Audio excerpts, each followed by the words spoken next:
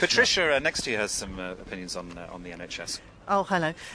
Yeah, I mean, I'm actually a patient, well, I am still a patient for the NHS. I've been treated for cancer.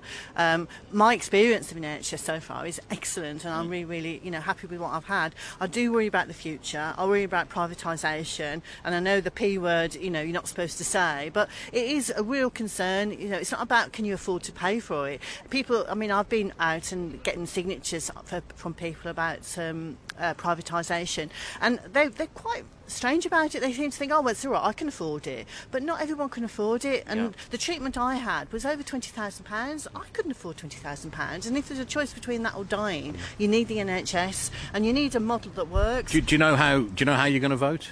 No.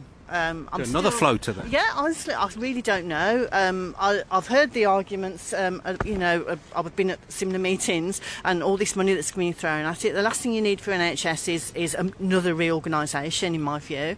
But it's not. I mean, NHS is important. HS2 for me, a key one as well. What, for or against? Against HS2. I think it's the biggest waste of money there ever was. It's not needed. It's certainly not needed in Solihull. And it seems to me, some of the parties, you might agree with their policies on NHS, but you don't agree with their policies on HS2, so you're thinking, well... You're always going to choose the least bad option, aren't you? Yeah. I've never understood, why it is that the Indians can send a space probe to Mars and it costs them about 90 million.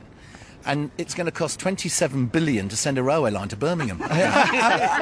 It defeats me. I just don't understand.